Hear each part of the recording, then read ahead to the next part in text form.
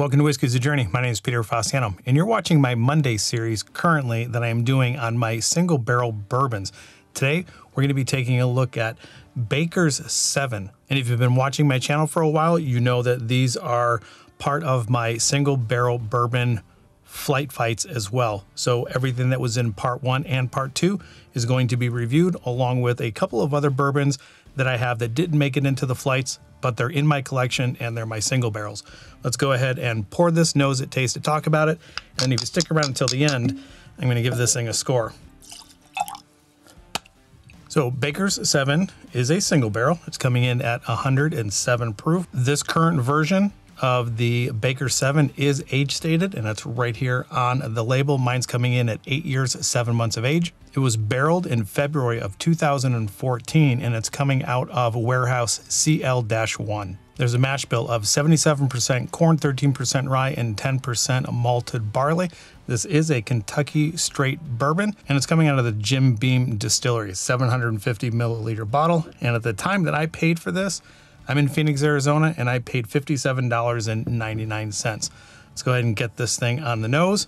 And just like always, even before I bring it up to my nose, I'm getting some sweetness along with a little bit of nuttiness, which is strange. I think this bourbon was lost in the flight that I did with the Gem of Kentucky and the Old Forester Master Distiller Selected, their single barrels. I think those two were such an overpowering bottle that I think this one got a little bit hidden in the mix. So it's always interesting to taste these things individually rather than in a flight.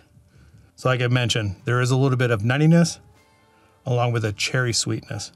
You got brown sugar, caramel, vanilla, all those standard bourbon notes that you usually get.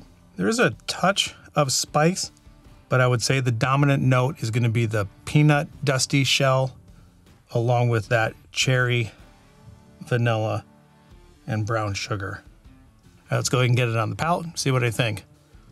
I mean, taking a look at the legs, it's pretty thick. All right, let's go ahead and get it on the palate. Yeah, that's up front, dusty peanut shells. There's a pretty heavy cinnamon and pepper note, so that would be a little bit spicy. There's a good amount of oak and barrel char. Not getting much of a sweetness on the palate than I did on the nose. That cherry note is completely absent. I would say there is a good amount of brown sugar. Not a lot, but there's enough in there to kind of tell you that there is a little bit of a sweetness there. Maybe that touch of vanilla, a little bit of brown sugar, and a little bit of caramel. Much different on the palate than on the nose, that's for sure. As it rests or sits on my palate, I would say that the finish is medium to long.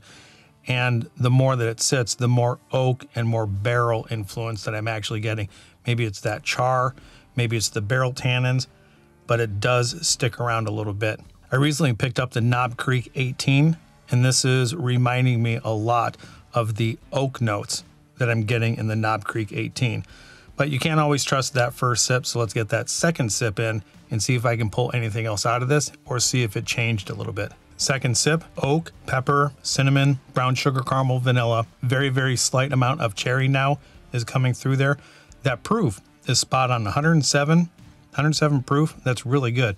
It's lighting me up a little bit, knows that it's there, but it's not overwhelming my palate, and I'm not picking up that ABV spice. It's definitely going to be a cinnamon and pepper spice that I'm getting, not ABV. I'm surprised on how much oak I'm actually picking up in the glass. I'm not necessarily a big oak fan, and this is just getting to the point where it could be a little bit over oaked for my taste, but it's right there. And I mentioned the Knob Creek 18, for my taste and my palate, there's definitely a lot of oak, but the oak notes that I'm getting are very similar in these two. Knob Creek 18, that oak is pretty much drying my tongue out. This is getting to that point, but it's not quite drying it out. And just like that first sip, now that finish is tending to be quite long. I wouldn't say that this is a medium finish. It lingers, it sticks around. It lets you know that it's there, especially with that oak and the oak tan and the barrel char. All right, so what I'm gonna do is add a couple of drops of water to this. Let it sit for a little bit while I talk about Baker 7 Jim Beam, maybe where the Baker's name came from. After the water has done its thing, I'll give it one last nose, one last sip, and then I'll let you know what I think of it as far as a score. Name that straw. I have a couple of straws here. Where did this straw come from? So the information that I got from Baker's 7, the name Baker's is actually coming from Jim Beam's grandnephew, Baker Beam. And I don't know about you, but I'm always curious on how whiskeys get their names. And in this case, we got Baker's. I'm also interested in the history of this line. And apparently when this first came out, it was not a single barrel offering. It was actually batch. It was a small batch production. I think somewhere around 200 barrels were involved in this blend. And then they switched over from the small batch production to a single barrel in 2019. And if I'm not mistaken, Baker's has an additional release, the Baker's 13. And I'm not exactly positive if Baker's 13 is a single barrel or not. I have a sneaking suspicion that it is a single barrel, but let me know in the comments down below if it is a single barrel or not. And because these are single barrel releases, you are going to have variation within the product itself or within the single barrel that you're getting it from. And Baker's 7, when it first came out, was usually aged 7 years. And now that's not really always necessarily the case. They usually have something anywhere from 7, 8, 9, or maybe even 10 years old. Let me know again in the comments down below if you have a bottle of Baker's 7. What is the oldest bottle that you've actually seen from Baker's 7? And if you have it, what do you think of it? And also do all those things that YouTubers ask you to do. Like, subscribe, share, turn on that bell notification because I produce videos every Monday, Wednesday, and Friday. And the last little bit of information here, Jim Beam was actually founded in 1795 by Jim Beam, and they have multiple expressions within their lineup or from the distillery.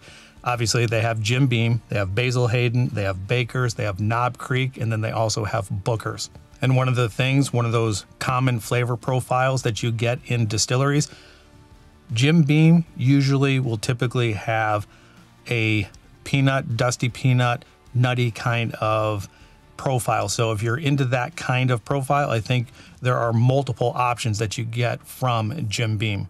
You just have to find one that suits your proof point and then go with it. Basil Hayden seems to be the lower proof point. I think the Knob Creeks are around 100, but there are some certain single barrel selections that are about 120. Baker's hits at around 107, and I think the highest one or the higher one is going to end up being the Booker's, and those are usually 120 plus. If you are a fan of Jim Beam, let me know in the comments down below which product is your favorite, or do you just jump around and just like Jim Beam in general? All right, so with that, let's go ahead and coat the glass. Let's nose it, taste it, and give it a score. Yeah, that's amazing how much cherry I'm actually getting on the nose, and it's completely absent from the palate. The dusty peanut note is now more of a peanut butter than a dusty peanut. I still get a good amount of cinnamon and pepper. Brown sugar, vanilla, and caramel are in there as well. I'm surprised on how vibrant it is in the glass as opposed to when I had this in the flight. All right, let's get it on the palate. Spice up front, lots of oak. The water tamed down the oak that I was getting, not as drying anymore. I have a good amount of tannin on the side of the tongue, not overboard. That barrel char is still coming through. Vanilla, caramel, brown sugar, pepper, cinnamon, all of that's there. I wouldn't say that this develops very much from the arrival to the mid palate to the finish. I think it's pretty consistent all the way around. And based on what I had in this glass over the couple of sips, I would not say that this is sharp in any way. I really do like the proof point, and I'm not getting an ABV spice. I don't think the whiskey itself is getting lost because of how hot it's drinking, because it's not drinking hot at all. You can actually pull out the flavors within the glass, and I like that quite a bit. It's almost like when you eat spicy food. If the spicy food is too spicy, you just get overloaded with heat and you lose the nuances of the food. But if there's a good amount of spice in the food and you can still taste it, that's a good thing. I get the same thing from this. The spice is there, but it's a spice from the whiskey and not spice from the ABV. All right, let's move on to the score. If you are new to the channel and you're not familiar with my scoring system, I score everything out of 5 stars. I like this quite a bit. I don't think it's going to be quite hitting 4, but I will be giving this a 3.75. I don't think I can go any higher than 3.75 just because of the flavor profile Doesn't really change much. I wouldn't say that this evolves over time. I don't think that the first sip to the second to the third has changed at all. It's pretty consistent with the oak, the spice, the cinnamon, the pepper, vanilla, brown sugar, caramel. Again, the proof point is spot on. So I'm going to give this 3.75. For the 10th time, do me a favor, let me know in the comments down below where you would put this Baker 7 if you own one or if you've had one. And that's going to conclude this video. So wherever you're at in your journey, I hope you're enjoying it. Until the next time, we'll talk to you later. Bye.